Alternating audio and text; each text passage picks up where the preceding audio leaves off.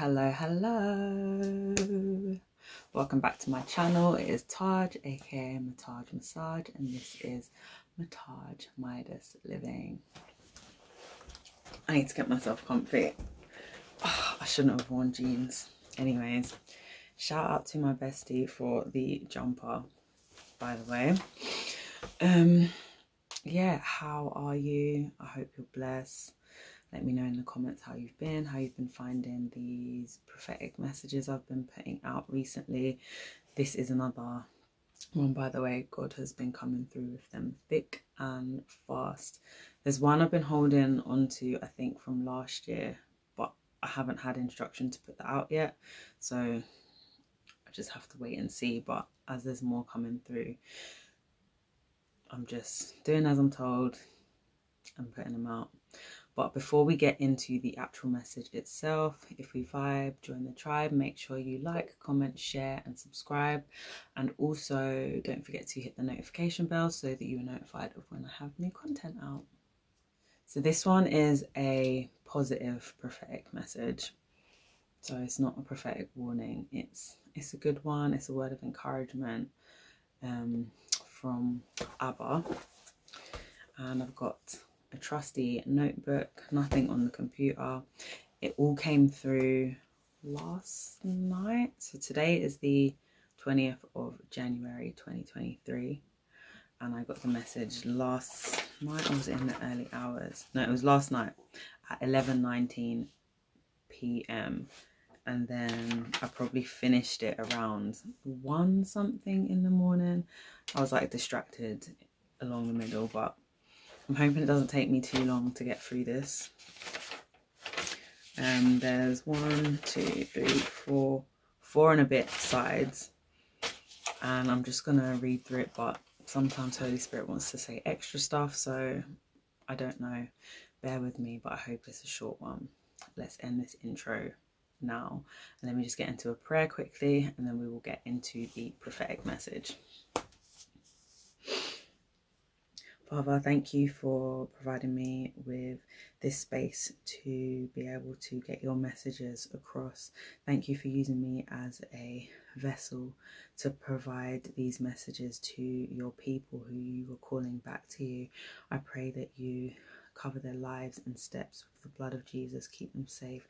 Keep them in alignment with where you're taking them, Father, and away from the distractions of the enemy, the father of lies.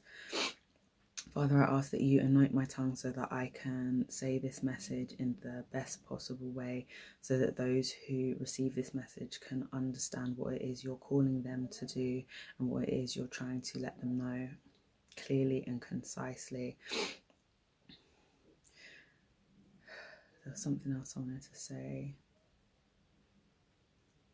I ask that you anoint my mind so that my mind is clear from any distractions. As you can see, there was a distraction just then. And I just ask that you keep me focused on this message. In Jesus' mighty name I pray, amen. Right, see that? The enemy tried to infiltrate my prayers, but we rebuke that. So anyways, let's get straight into it. So I was meditating to a neo soul vibe playlist last night. Just wanted to have a little bit of chill time with God.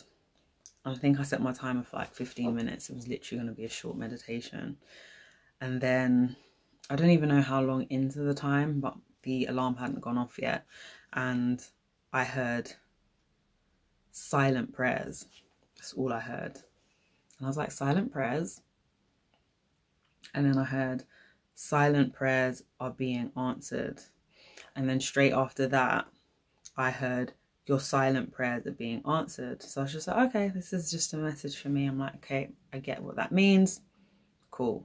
This is exciting. But then after that now, all of this message, these 4 and a bit pages or however long it is, just came through. So I was like, okay, it's a message, let me write it down. So here's I'm guessing was an explanation. So I haven't read this. I literally just channeled it, was kind of paying attention as I was channeling it through, and it was resonating. and then just left it, and I'm looking at it fresh, so it's like I'm hearing the message for the first time almost. So I've got, those are the private prayer requests you put in after you have prayed for everyone else. The prayers when your heart was breaking and all you could do was curl up on the floor and cry from the pit of your heavily burdened soul. God says, I was right there in all of these moments. That's when I embraced you tighter than ever. Even when you couldn't feel it through the physical pain of your emotions, it broke my heart to see yours shattered. I heard every prayer that your lips didn't dare to say, and those you had no strength to pray. The Holy Spirit interceded on your behalf and grasped every emotion as she comforted you. Oh my gosh, I got goosebumps reading that and felt like, I guess, I don't know how you feel the Holy Spirit, but one of the ways that I feel the Holy Spirit is like in this area, like around my heart, like around kind of near my sternum, and it feels like really warm. Oh, it's hard to explain, but it's like a really warm feeling. It's like, it feels like a hug. That's probably the best way I can explain it. If you know, you know. I guess you have your own way how you feel the Holy Spirit. But then I also, even now, hey Holy Spirit, I can feel like on my shoulders, like I'm being embraced. It feels so nice. It's like really warm as well. And do you know how I know the Holy Spirit's here as well? Because where I am right now, the heating isn't working, so it's like really cold. And I've got my hot water bottle here because I was going to have it under my jumper or be like this. I don't even need it. It's really weird, and I'm that person that's always cold. So yeah, the Holy Spirit's definitely present. Anyways, let me continue. So this is all coming from God. I'm taking you to a place where life will be so good. You'll all get your words out, Taj. I am taking you to a place where life will be so good you almost won't remember those afflictions. I say almost because they are a part of what made you. The fire refined you. It was never going to destroy you, even though at times you thought it would. I used it to make you into the person worthy of these abundant blessings. Wow, I'm getting goosebumps. So yeah, you know, if you're on the path where you've surrendered your life and you're just like, I just need to be obedient to what God has got for me. Yes, we make mistakes. Yes, we trip up. Yes, we sometimes regress. But the intentions of our heart is pure, and it's just like we want to do what we need to do for our Father and His kingdom. Like we're about His business. That's it. That's literally it. And then while we're going through that, everyone's coming for you. Like everyone is coming for you, left, right, and center, because the enemy will literally use anyone to stop you from doing God's will. Because by us falling into alignment with what God has for us, we are public enemy number one for the real enemy. So he's going to come against us in any way possible. And yeah, at times it feels like you just don't even want to be here anymore. I'm sure many of you can resonate with that. And I'm just being real because it's hard. It's really hard. But there's always that little thing in us just like, no, keep going, keep going, keep going. Oh, it's hard. I don't want to do this. Come on, keep going, keep going. It's kind of like that. You battle with yourself and you're like, no, I'm actually giving up this time. Like, I'm done. I'm not doing this anymore. God, it's too hard. And then some time might go by and then you're like, no, do you know what? I need to get up and I need to keep going. And that's the Holy Spirit pushing you, giving you that strength to keep going. And I know it's not my own strength because I would have given up ages ago. I would have given up so long ago. But there's always that pull in. It's just like, come on, keep going. Anyways, kind of sidetracked there. Where did I get up to? Yeah, and all those things make us who we are. Anyways, the rejection brought you closer to me. This is what kept your heart pure. Had you turned away from me, your heart would have turned cold, bitter, unforgiving, and jealous, thus separating you from me and your destiny. When you were at rock bottom, you still encouraged and uplifted people. When people persecuted you, you forgave in your heart, although what they did continues to hurt. I know, he said. There are not many people in this world that can do that. Truly forgive, I mean. Only by having an intimate relationship with me and fully surrendered life will have your heart that pure as an adult who has been mistreated all their life from every angle. I know you guys can definitely resonate with that as well.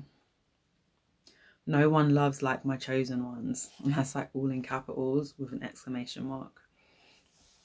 He says we love hard. Hard is in capitals as well. Excuse me. And then it's like, but like hard. Like we love hard. And we love deep. Like literally. We're very much all or nothing people in the sense that when God gives us insight on our prophecy, we will jump in with both feet and we try. Or if we try to swerve it like Jonah, that is until we stop being stubborn after trying to bargain our way out of it. And then he's got, I know you know what I mean. I definitely do. You know when God's telling you like you need to fix up on something and you know that you do and you're like, okay, yeah. And you're like, oh, next month we'll deal with that. And you know you need to start on it now. You're like, nah, next month. Can we just start next month? I just want to be toxic just for one more month and then we'll elevate the level. Have you ever done that? Like, you can tell me if you have. Let me know in the comments. I know I've done it. I'm guilty of it. It's like, oh, I don't want to be, I don't want to follow the rules. Why can't I just do that? But it's because we know better. But yeah, we try it and then we get convicted or something happens and we're like, oh, fine, I'll do it now then. When we should have just done it in the first place, really. Don't get swallowed by a whale like Jonah. Because then it just delays you from getting to where God needs you to be anyways. So you might as well have just done it properly in the first place. And just be like, okay, God, because we know that we're going to end up there anyways. We know we know that's where we're going to end up. It's so dumb.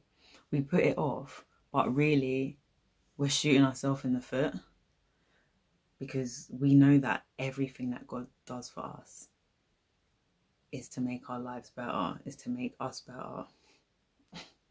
But we still do dumb stuff like that. Oh, we don't want to do it yet. I've literally just... I'm almost being convicted right now. It is dumb. It is dumb. Yes, Holy Spirit is dumb. But it's because we're like children. The whole pure-heartedness of us. We are like children, so we act like brats sometimes. It is what it is. And he still loves us. And we still love him. Anyways, I digress. Where did I get? Oh, yeah. So we love hard and we love deep. So, yeah, we're all or nothing people, as I said. Because we love like Christ. And those of us that are in a season of transitioning from there... That does not make sense. Let me rewind. So the next thing he said is, and because we love like Christ, and those of us that are in a season of transitioning from their long Job wilderness season, I am on the cusp. I can feel it. Anyways, he says, we deserve the love of Christ returned to us. He said, as we cross over into our breakthrough starter, literally like that, is where he'll start aligning us with other chosen ones and destiny helpers who will love us like Christ in various ways. So it can be restored family relationships, restored friendships, restored marriages, new families, new friends, new marriages, new work colleagues, new managers. I could go on, but you get the point. All the scenarios that have caused us hell, whether it be our family, frenemies, he's written, you know, those ones who you thought were your friends, but really they hate you. So basically, yeah, the frenemies that you'd ride or die for, and they really wanted you dead. Some of them, it really went that far. You showed them nothing but love and even bettered their lives. While they learned from you, they hated you. It's tapped. It's actually tapped. It's weird. Anyways, he said it's like an angry obsession. It can be dangerous in some cases. And he's put, let's be real. And it's true. In some instances, it really can get like that. I believe it was a Latina singer, Selena. There's that weird angry obsession in that scenario where she ended up being killed. So yeah, it can go that far in some instances. Because remember, the enemy's here to kill, steal and destroy, so that can be an intention. What else? But yeah, because of all the suffering you endured through the intense never again, he's put in closed brackets, warfare, and how you carried yourself, and then in brackets it's got, you showed grace, patience, kindness, forgiveness, selflessness, and most of all love, close brackets, is why you're finally going to start receiving the type of love you give so freely to loved ones and strangers. You deserve it. So the next thing he's put is, unconditional love is heaven's currency, and you've accumulated a life-changing, legacy-leaving, generational wealth-creating amount, and it's time to cash out. The doors of heaven's bank is open, and all God needs to do is make the transfer. I like that. God's got bars. This can manifest not only materially, but by opportunities, people, old and new, at work, at home, pretty much anywhere, and it will be unexpected. He said some people may even receive unexpected checks, and others debts miraculously cleared. You heard it here first. If anyone has experienced that, please let me know in the comments. I received an unexpected check before, like years ago, before I knew that God worked this deep, like, because I placed limits on him, as we all do. But I know better now. And yeah, it wasn't for like loads. It might have been like, it was between like 50 and 80 pounds. And just this check just came. I was like, what is this for? And I was like, I haven't claimed any like kind of mobile phone insurance or anything. I wasn't due anything. And I was just like, I bet if I cash it, it's not going to work. I was just like, yeah, it's got to be some sort of mistake. I even tried, I think I searched the company or something. I can't even remember what it was, but I was just like, okay, well, it's in my name. Let's cash it. But it's probably not going to work. Went through. That was a gift from God. So yeah, it happens. And I've heard stories where other people have had like even bigger amounts. And I've heard stories of people where their debts are like just gone. And they're like, no, check it. And they're like, there's nothing there. So it can happen. Like, if God created this whole universe, what makes you think he can't just hack into a computer system and change things around? Like, he literally rules everything. Even the technology that we make, it's only because he's the one who provides the wisdom for those things. Because even if it's someone working on the dark side, God is still in control. He only allows what he allows to happen. So it's still from God. Anyway, I digress. So yeah, then I've got, just continue to be obedient. You've proved that I can trust you with a little, so I am going to bless you with much. I'm proud of you and I love you. Oh, it's making me all giddy. Anyways, so that's the end of the actual message, and then this is stuff that I wrote after. So it's like, God pretty much immediately confirmed this message. Like, no lie. What did I put? At about midnight, I finished writing the prophetic message, then was getting ready to brush my teeth, and I wanted to catch up on YouTube. And then a video popped up by Stephanie P. Smith. Yes, Stephanie P. Smith. Check her out.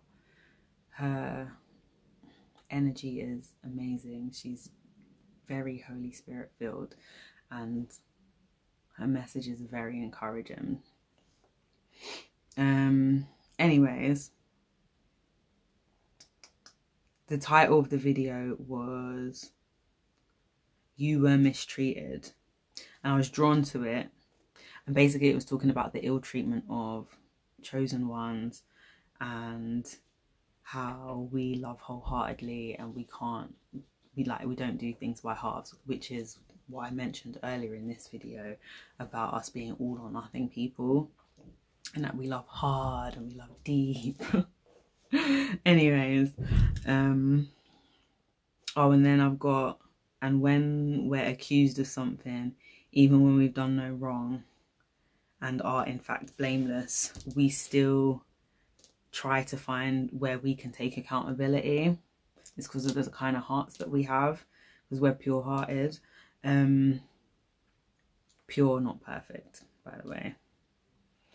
Even when God says that we're good, so when we're like, are you sure we haven't done anything wrong? He's like, you're good. Like, he hasn't convicted you because there's nothing to convict.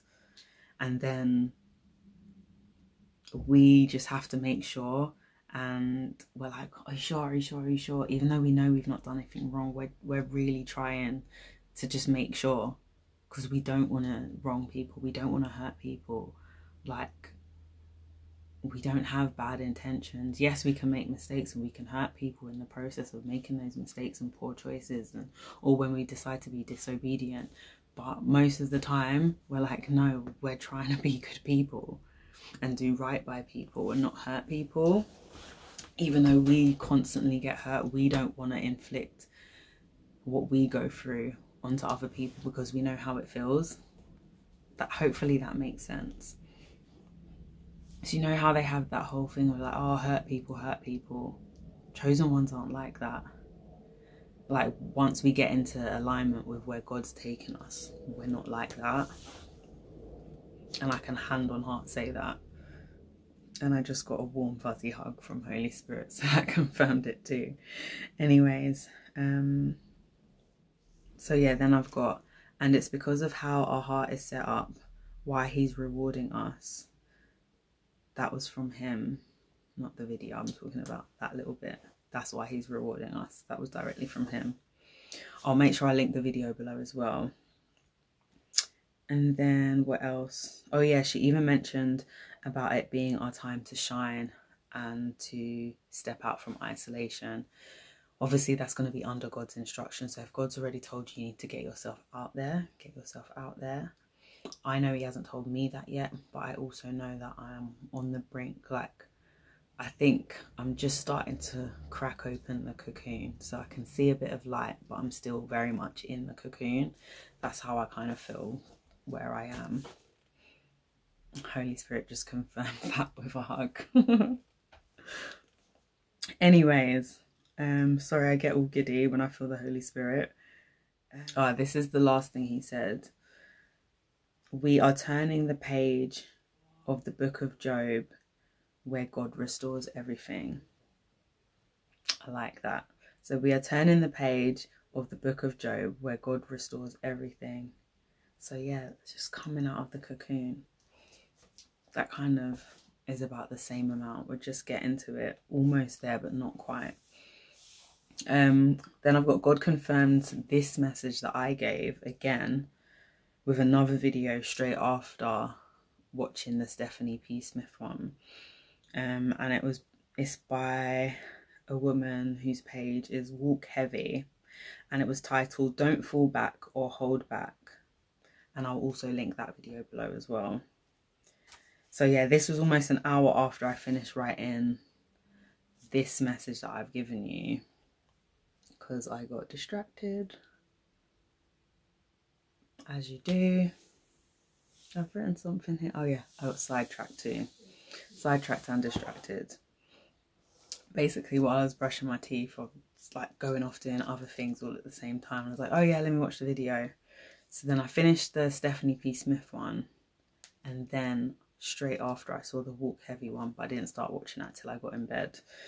But anyways, that's not important. And basically she was talking about 2023 being our year, and that it's time to stop shrinking and stand out in who God created us to be. And then at the end of watching that, I heard isolation season is over. So yeah, we're on the cusp. We're going to be breaking out soon. All this stuff we've been doing in isolation, the rejection, the wilderness season, is coming to an end. And I just felt that weird warm shiver from the Holy Spirit again. So yeah, I hope this word has encouraged you. It's definitely encouraged me, because I have definitely been struggling. I hope it just gives you the little push that you needed to keep you going, be like, okay, I can keep doing this, because it definitely was that for me. Even though I wrote it yesterday and I kind of paid attention to some of what was being written, reading it today is like the first time you're reading it properly. And so yeah, I kind of received it as I was reading it too. And when I'm editing, it's kind of the same thing. I might pick up on things I didn't notice before as I was reading it, because I'll be hearing it back. And I just hope that it finds you well. I hope it encourages you. I hope it's blessed you. Don't forget, if we vibe, join the tribe. Make sure you like, comment, share and subscribe. Don't forget to hit the notification bell so you're notified of when I have new content out. And thank you for watching this video, and I will see you in the next one. Love you all.